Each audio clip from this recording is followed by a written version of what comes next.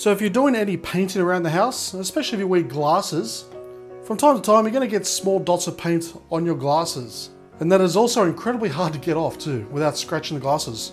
So the best way to protect your glasses is to get some cling wrap.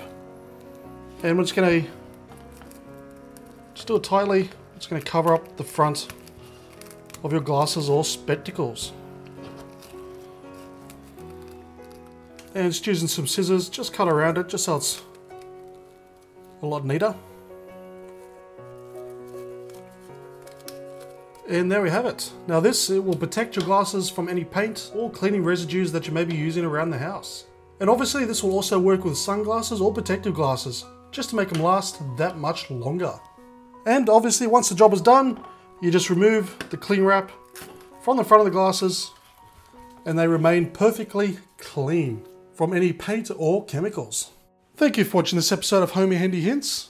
Please do me a huge favour by giving this video a thumbs up, leave a comment and subscribe, and I'll see you next time for another Home Handy Hint.